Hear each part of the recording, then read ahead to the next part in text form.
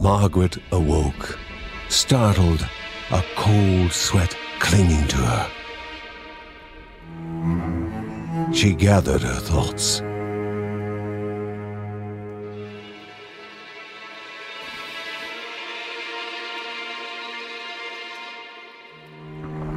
Aged wood creaked, echoing through the quiet rooms.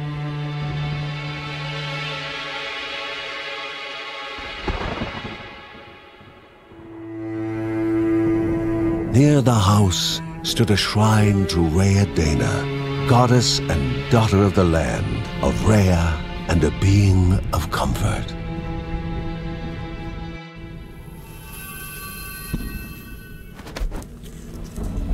Margaret sought answers. But the goddess did not speak. There was only the faint whisper of something dark, something hungry.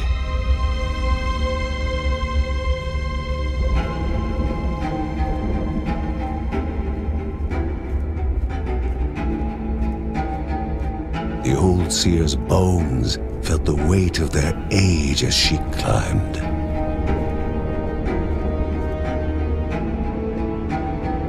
The only thought on her mind, has it begun again?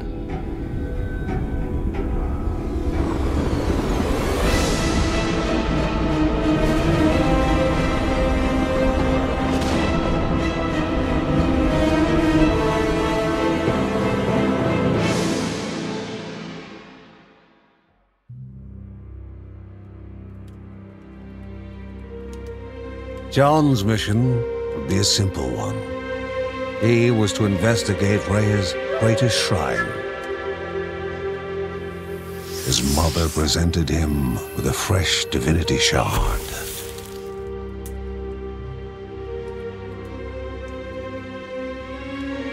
From his brother came a newly sharpened sword.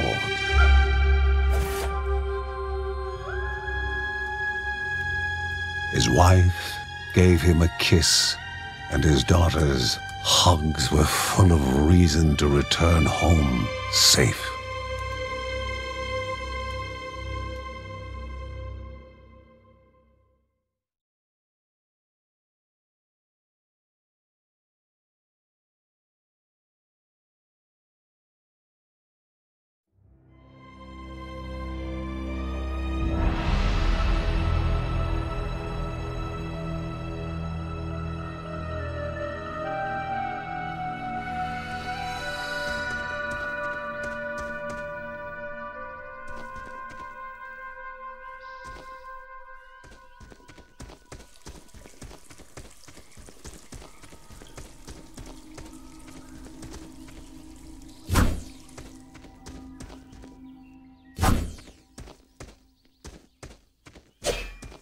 Rhea, a land long forgotten, a place of unimaginable beauty.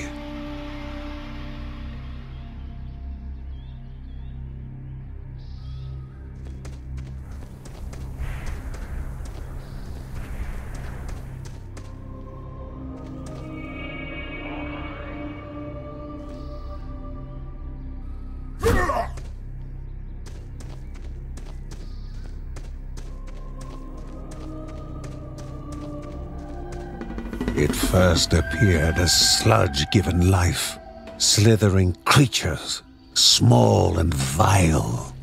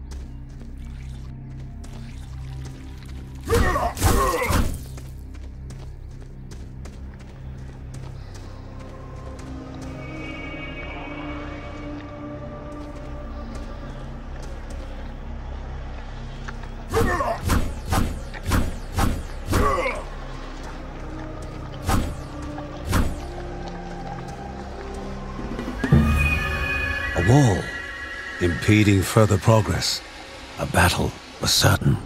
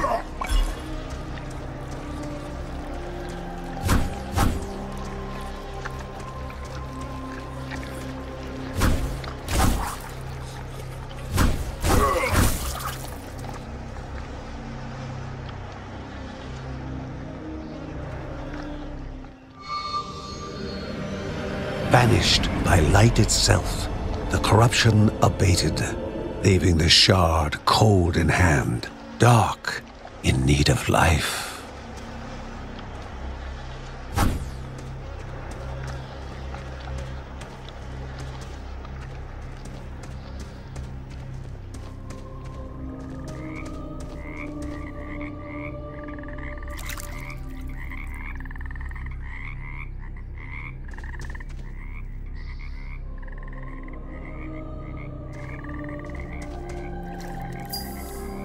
The shard grew warm, humming softly from the harnessed energy. The shard grew warm, humming softly from the harnessed energy.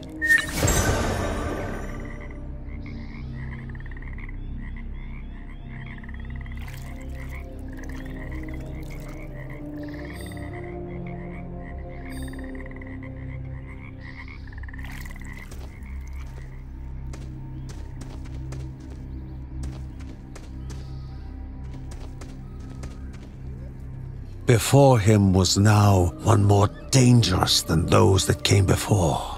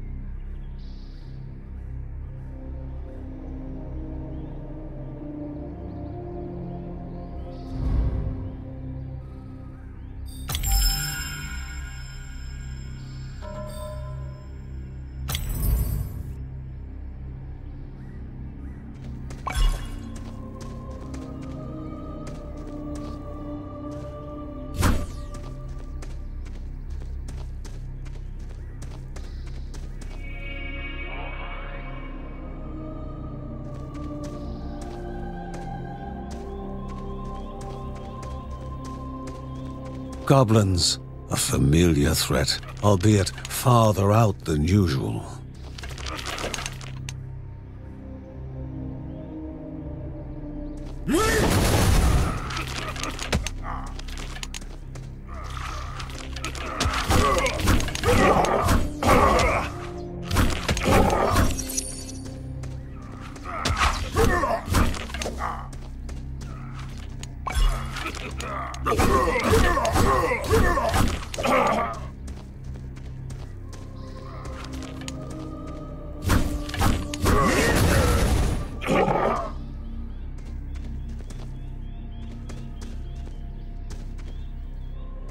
Magnificent, but dangerous, a land of love found and of love lost.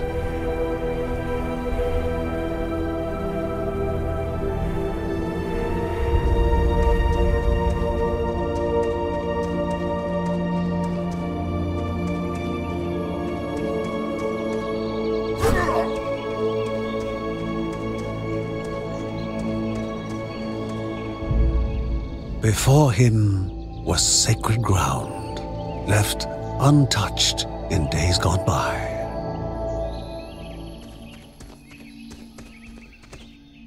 Remaining calm and collected, the shock of his heart-skipping beats was concealed in expert fashion. Before him stood Linda, his eldest daughter, with bow and quiver at the ready, determined to do her part.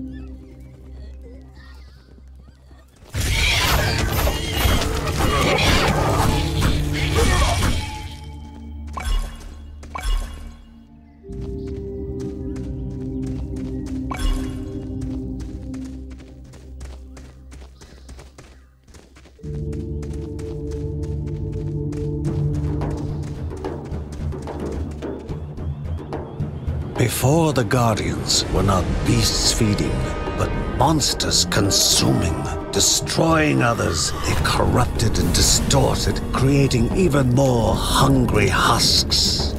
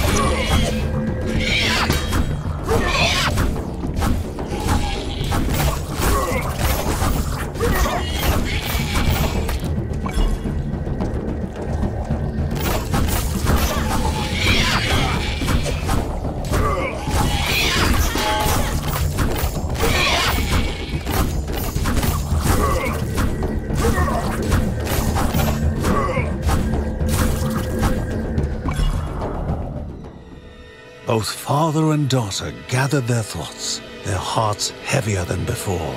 How would they explain what they had witnessed?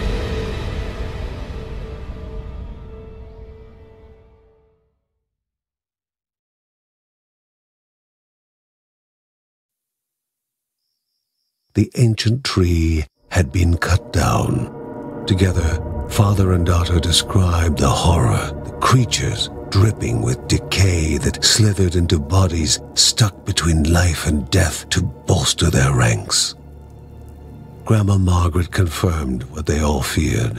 It was the corruption, a cruel entity spoken of only with hushed voices, an ocean of darkness that flowed from the top of Mount Morta.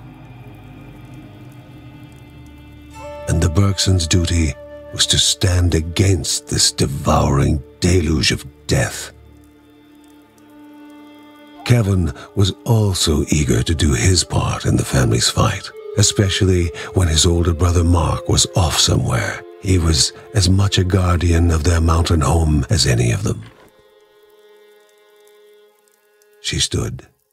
If they were to reach the summit and destroy this evil, as the Bergsons of old had done in the past, they would need the assistance of the sanctuary.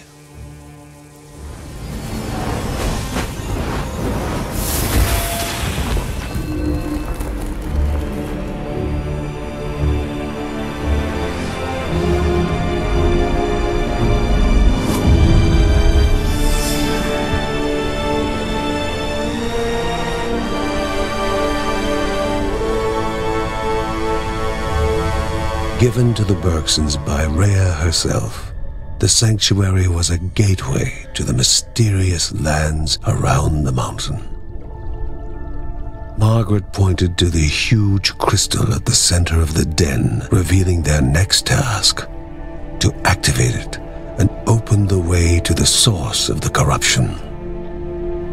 And once Rhea's 3 spirits are gathered on the grounds, the only gate to the top of Mount Morta will open in this chamber. By himself, or with the assistance of those who loved him, John needed to gather the 3 spirits from their lands. Without them, he would not be able to stem the flow of the corruption.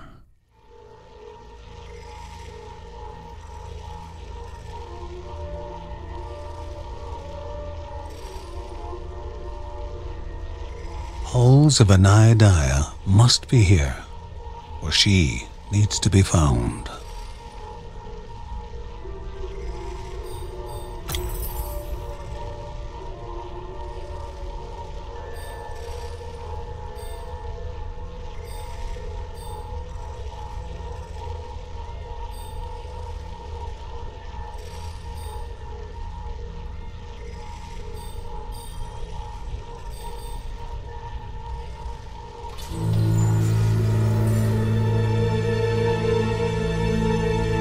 A celestial shard chipped directly from the ancient crystal in the sanctuary. It would be the Bergsons' lifeline, a tether to pull them back home before death's fateful whisper.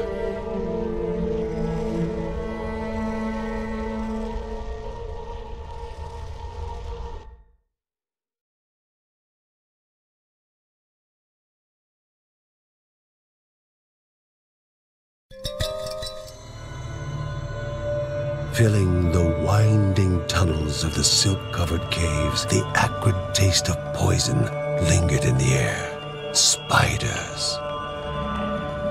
Linda told herself it was only target practice. As she readied her bow, they must find the spirit deep within the caves.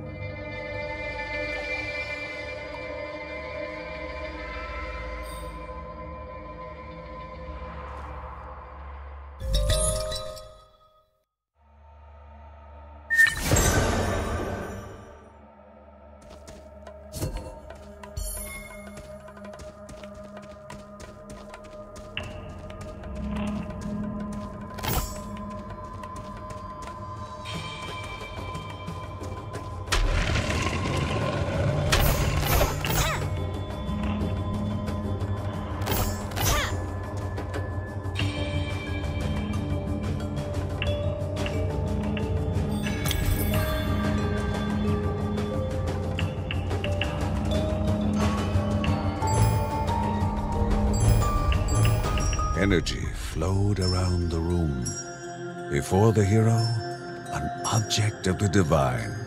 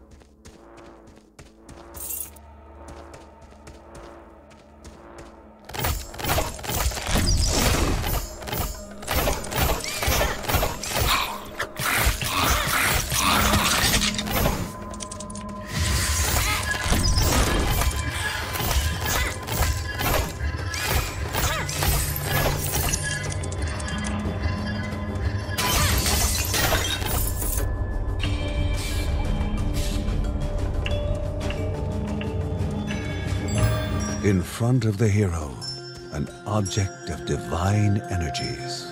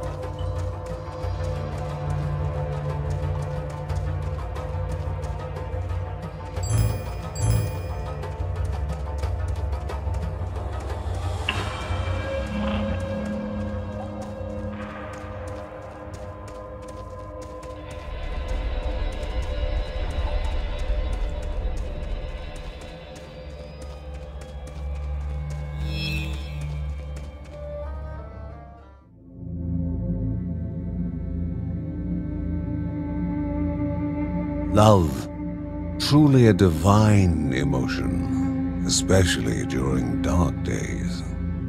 Love had motivated this mother to lay down her life for her cub.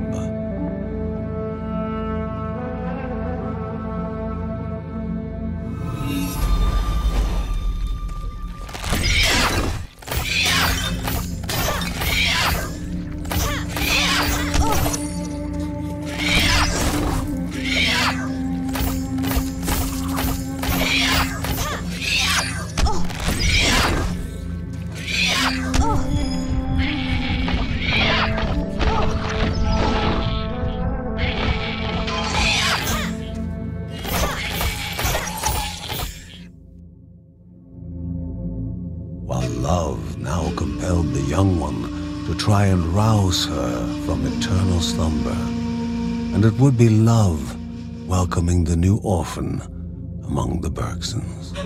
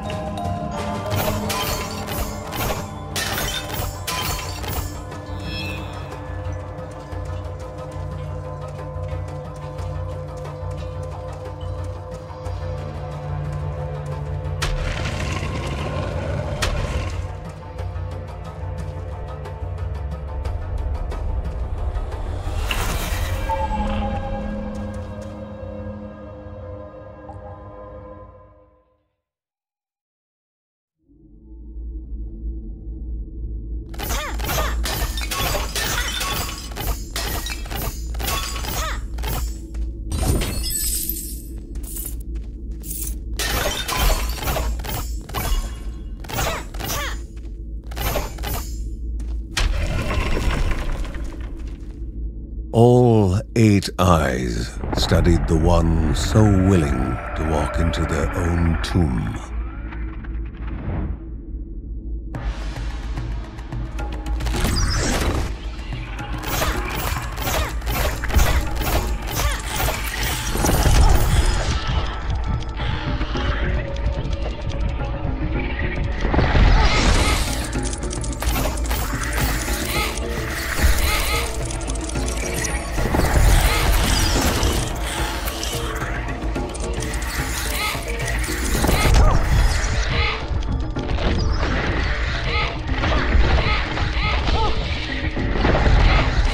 The Bergson began to slip away, wondering if this was death. It was warmer than they expected.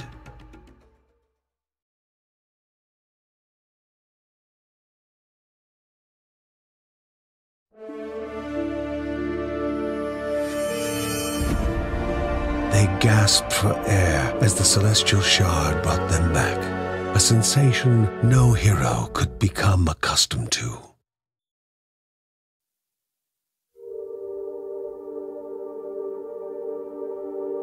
As she heard John and Linda describe their foray, thoughts rushed through Margaret's head. The corruption had amplified the creature's wickedness, and no longer were they part of the harmony of the Rhea. With the new threats looming, Margaret asked Ben to prepare his workshop. He would have to take charge of enhancing the warrior family's weapons and armor.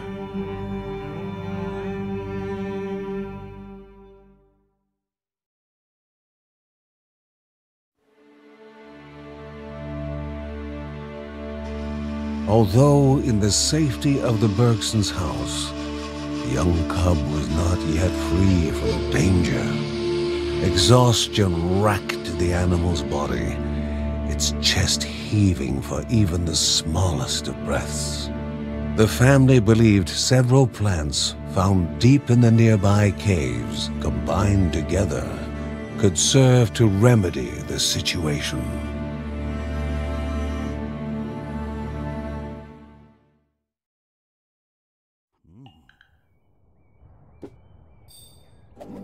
Uncle Ben reached out to the familiar warmth of the forge. If they were to reach the top of Mount Morta, their equipment would need to be of the highest quality.